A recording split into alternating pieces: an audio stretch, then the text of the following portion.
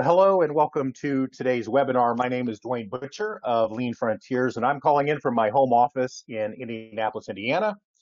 And I am joined by our presenter, Patrick Graup, who is calling in from San Diego.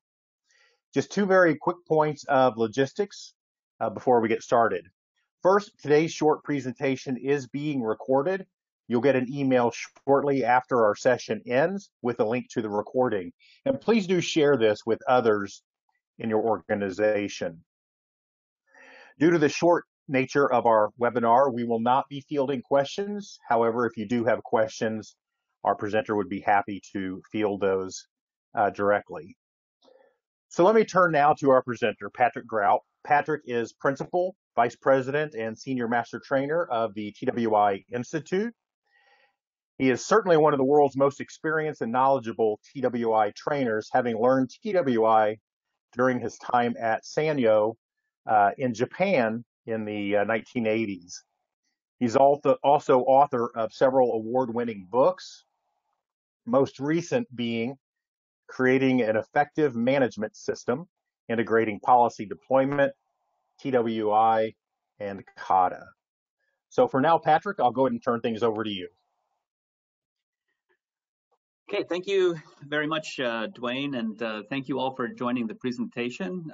It's my pleasure to be with you today, although I must say it's sad to say that it's under such difficult circumstances with the spread of the coronavirus, COVID-19, and the pandemic. And of course, that's the topic of our short presentation today.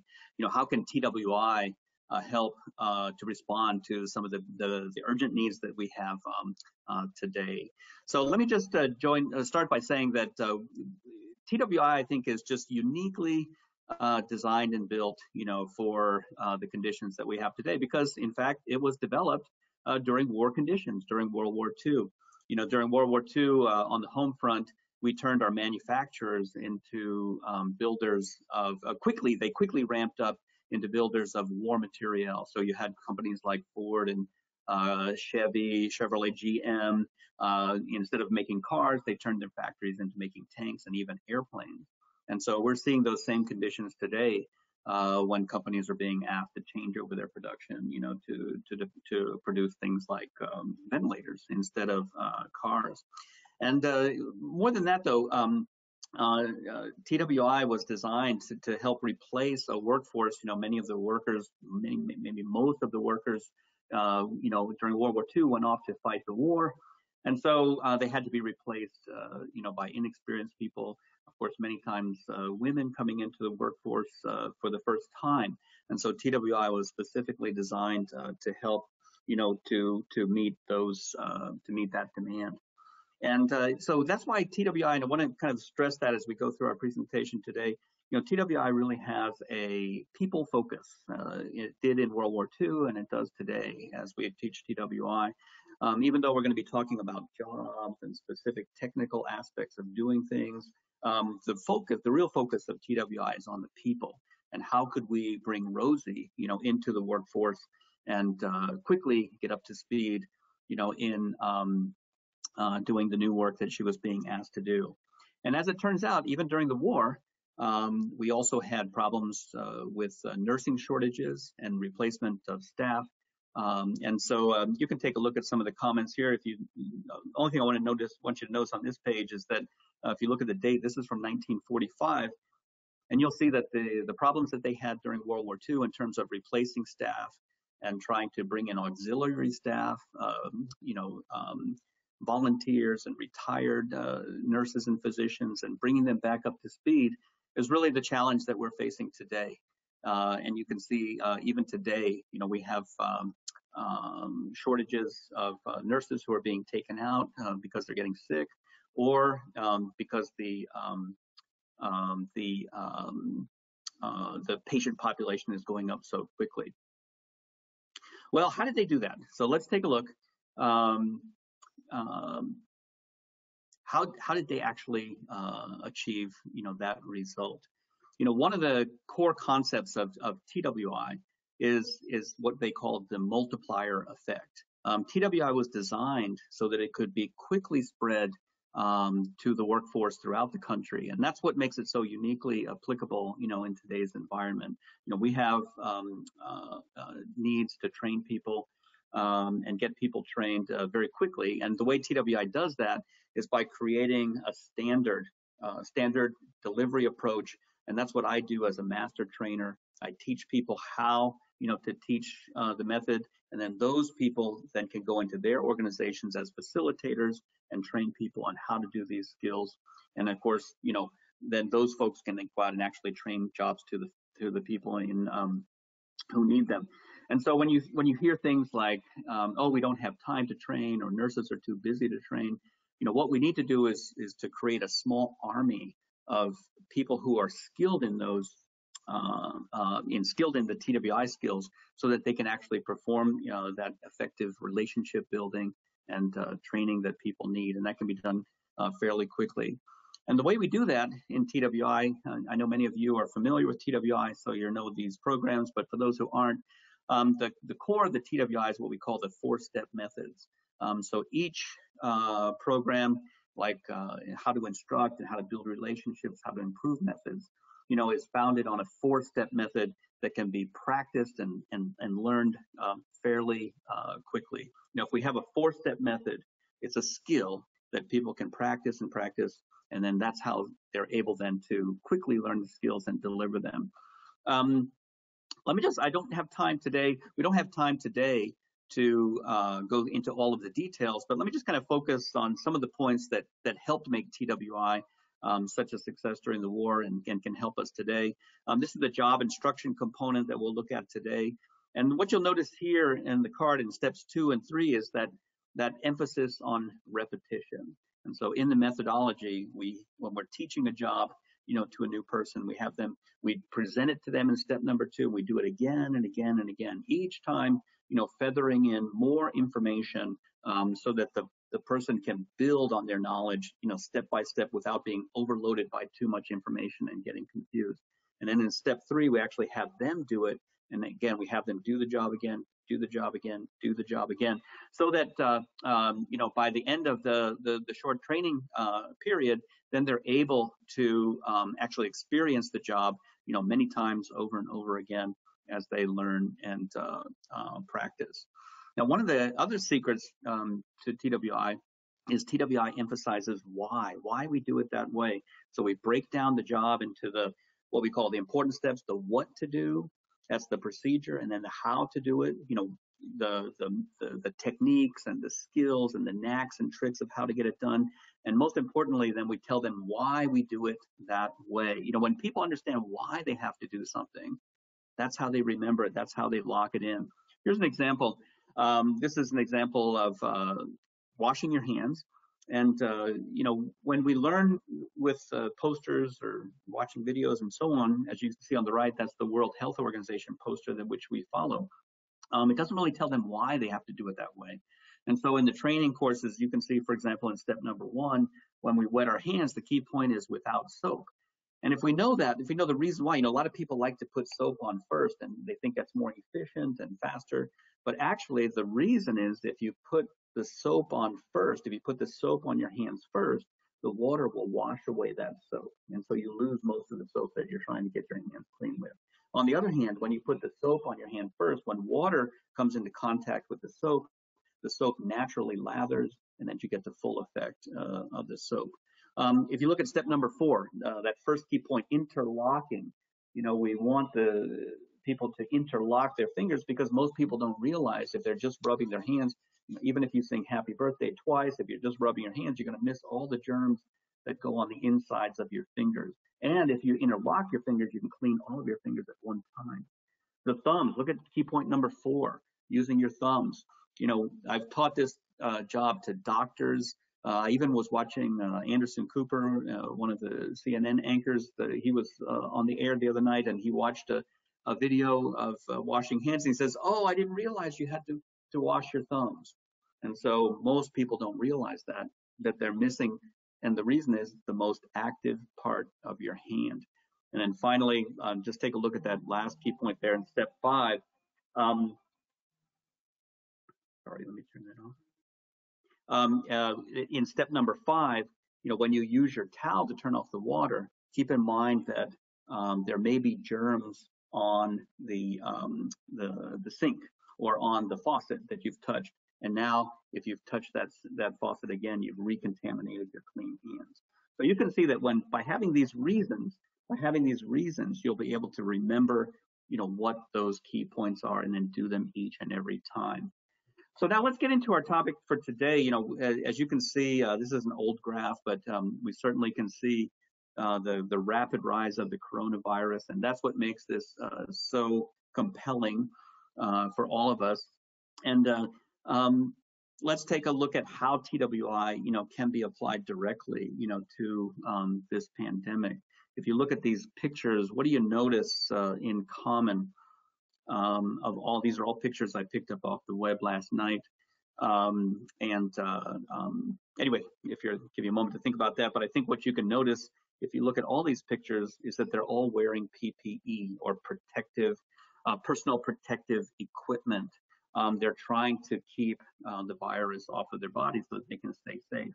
And indeed, what we've learned is one of the most compelling and important problems that we're facing right now is that our healthcare workers are becoming sick because they come in contact with the virus. So how can they protect themselves from getting the virus? You can see various scenes here. I'm a little worried about the woman in the center picture there who's leaning into the car. I don't know if she hasn't put on her gown correctly or if it's the wrong size, but it doesn't look too safe to me. But the question then becomes, are people properly trained in putting on and taking off PPE? Just looking at a few pictures doesn't always, give us the correct answer or the correct response.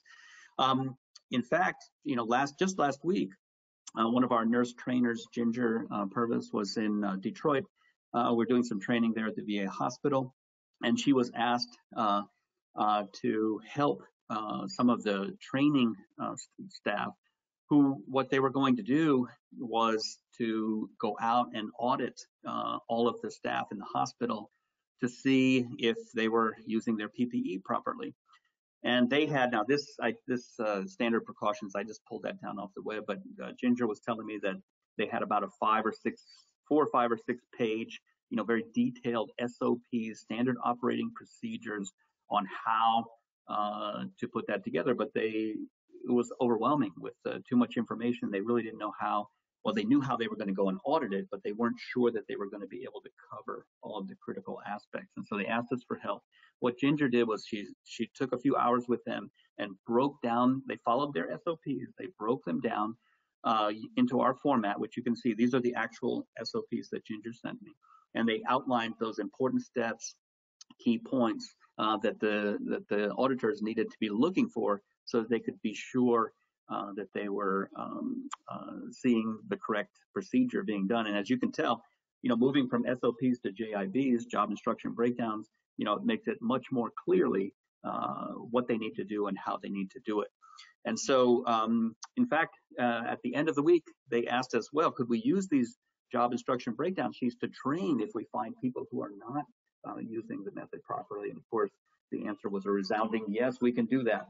And so next week, the hospital asked us to come back and then train those nurses on how to teach using the JI instruction method. So they're going to be instructing people there in Detroit, the healthcare workers in Detroit, how to properly put on the PPE. So let's take a look at that and give you a little bit better feel for how we do job instruction. How can we train better?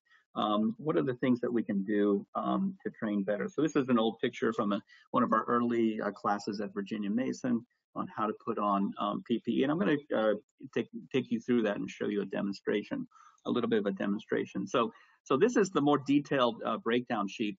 Now there are two facets of PPE. One, of course, is putting on the PPE or donning the PPE, and we have a separate breakdown for that. And that, from my understanding, that typically goes pretty well. People understand the key points on how to do that. It's when we remove or doffing the PPE, when we remove the PPE, that's where problems happen, because that's where our PPE now, is soiled. It's got contaminants, it's got bacteria, it's got virus, and getting it off properly is where things go wrong, and where healthcare workers can get infection. So let's take a couple look at these things. Let's take a look at a couple of these pointers, and I'll try to demonstrate how the TWI method works, so that we can give proper training to our healthcare workers. So you notice in the first important step, it says unfasten the gown. Typically a gown, when you put on that gown, and there are many different styles. Some you just lift over your head, but they'll typically have a waist strap that you tie at your waist, and then one at the neck, or something that you pull over your head. And so the key point here, and here's the trick, what we're looking for in key points are things that, we say, a little trick or knack that will help, that makes or breaks the job, or that gives some special information, or a tip, that people can use so that they do it correctly. Like we said earlier, the important steps are the what you do. That's the procedural things, and that sets up that standard procedure so that you have a sequence. And if we follow that sequence each and every time, we'll be sure to remember how to do it correctly and without missing anything or forgetting anything. But the key points, that's the critical aspect. The key points are how we do it, the way we do each of those. And then, of course, when we attach, as we said, the reason for that key point, why we do it that way, then that makes up the complete content of the training. So in that first important step, the key point is do your waist first and then your neck, because then I end with my hands at my neck, ready to remove the gown. Because as you can see in the second important step, when we remove the gown, we want to pull it forward from our neck and away from our body. So that, in other words, we want to keep all of the contaminants falling to the floor. And then we're going to pull things inside out, removing our gloves at the same time, and then folding and rolling the gown together. Now, I know one of the things that we find, when we talk about the breakdown, when we teach this breakdown, it's both what the learner sees and hears that makes up the content of the training. And so how do we keep things simple? We keep the simple words that they can remember, but it's also the demonstration that shows them how to do that. So I'm going to, just reading those words probably doesn't give you a good image of what's happening. So I'm going to demonstrate that for you if I could. Actually, this is not a gown. I bought this at Home Depot. It's just a painter's gown, but it kind of simulates what a gown looks like in the hospital. So it kind of goes on something like this. Okay. Now, actually, there are two different kinds of gloves, and I'll show you both. If you were just wearing these, kind of medical examination gloves, you could have a whole breakdown on how to take off gloves. But let me just point out a couple things for you, since this is a very common thing that many of you wear. Maybe you're wearing them to the supermarket. But when you're removing these simple examination gloves, remember, the surfaces of the gloves are now dirty. The front and the sleeves of the gown are also dirty or soiled. And then just imagine I have a mask on. So I still have my mask and face cover on. But when you're removing simple gloves like this, the key point then would be to pinch it and to roll it inside out. Because now, you see, all the contaminants are contained on the inside of the glove, and I won't take the risk of touching them with my clean hand. But now to get the other glove off, I'm just going to slip my finger underneath the glove on the clean side, and again, roll that inside out. And so now I've got the inside out. All of the germs are contained. That's the reason for the key point, and we can throw those away. Now, let me show you the breakdown that we're working on. For the coronavirus or COVID-19, we're going to gown up a little bit more severely, I should say. So these are more of surgical gloves. So now we're not covering the breakdown on putting on the gloves, but if you were putting on the gloves, the key point would be, to wrap the gloves and cover over the gown so that you make a seal. So let me just get set up, and I could show you how then we can take them off, which is the job that we're working on now. So again, I'm going to fold the edges of the gloves up and over my gown. So in our breakdown that I was just showing you, remember we said the key point was to start at the top, at the neck, and we want to remove the gown forward and away from our body so that any debris or bacteria or germs is moving away from our body and falling to the floor and not on us. And then, remember the second, when we're removing the gown, remember we said we're going to pull the sleeves inside out, again, or outside in, depending on how you look at it, because we want to keep all of, remember the sleeves and the outside of the gown have debris on them. We want to keep all of those inside and away from us. And then here's the trick. We can remove, since the gloves are tied over the gown, we can remove our gloves at the same time as we remove the sleeves, all in one shot. And then we're going to roll this. Remember, the inside of the gown is clean, so I'm going to roll these over, containing all of the dirty contaminants. I'm going to pull this sleeve inside out. So again, that was our key point, inside out.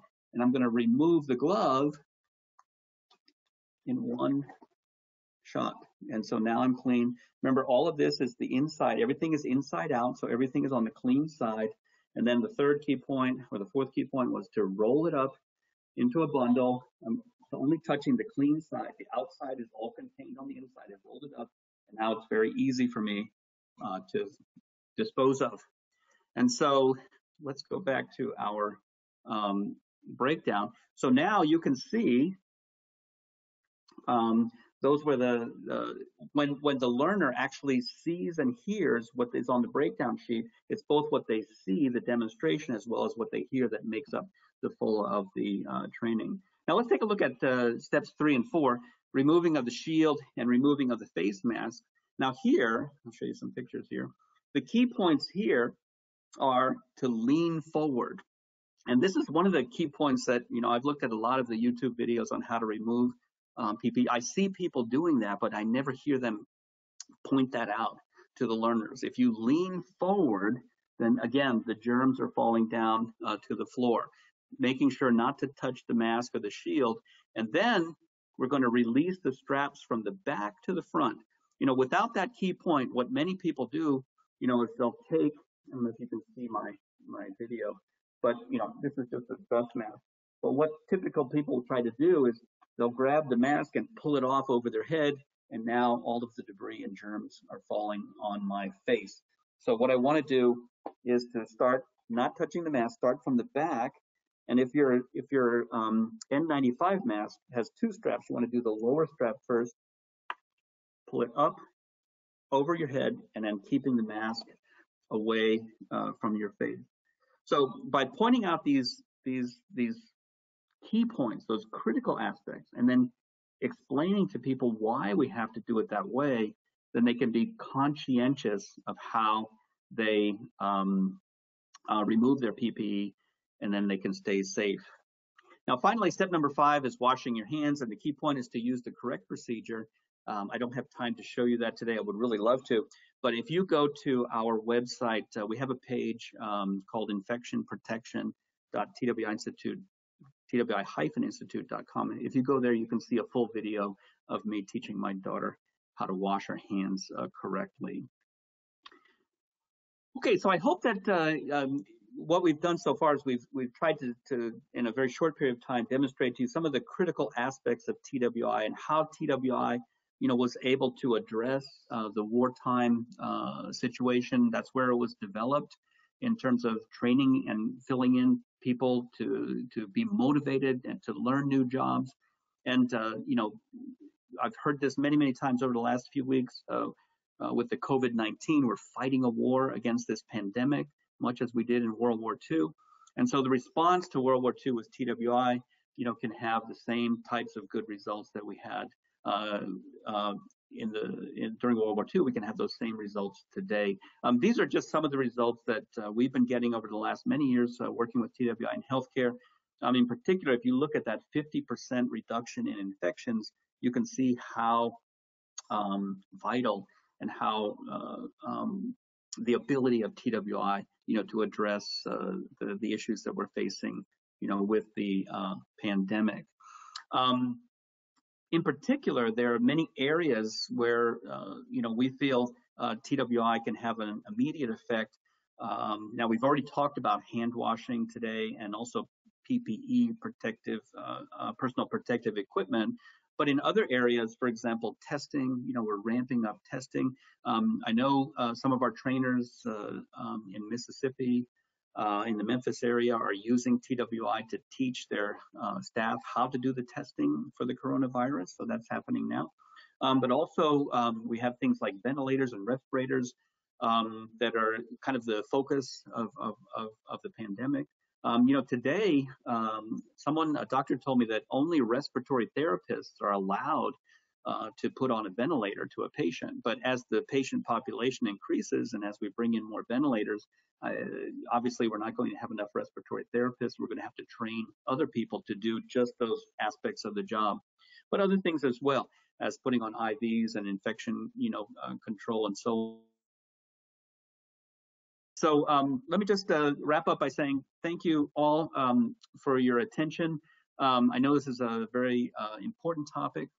And let me just finish by reiterating how, even though we've talked about the specifics, of jobs and how jobs are done, the technical details, I wish I had more time, to tell you about the people element of TWI and how TWI works with people in terms of getting their motivation and getting their buy-in and getting their, cooperation and doing the work, that standard way. But maybe we'll have a chance to do that at some other time. And if you have any questions, certainly look forward to hearing them, and I'll get back to you with answers. So with that, Dwayne, I think I'll wrap up my comments for. Patrick, I don't know if you heard me there, but your video had frozen up and you had cut out for a while. That's why I came in and was addressing the audience. So I don't know if you heard that you had stopped broadcasting there. Was that during the? Okay. Well, I'm sorry about that. No, that's all right. So you and I can talk offline later and talk about if we need to redo that part of the presentation, or perhaps re-record the entire thing for the audience. But okay. Nonetheless, thank you very much for sharing your expertise. I also just want to let you know that this presentation that Patrick is doing is part of Lean Frontiers, what we're calling a rapid response webinar series, to provide some practical information for really where the world is and what we're facing right now. So we are scheduling another 10 to 12 very specific, unique responses to the situations that individuals and companies are facing right now. You can learn more about those as we begin to populate the web page by visiting leanfrontiers.com/online. So to all those who are watching and listening, thank you for your time. Until we gather again, stay well, stay encouraged, and go do good things. Thanks, Patrick. Thank you.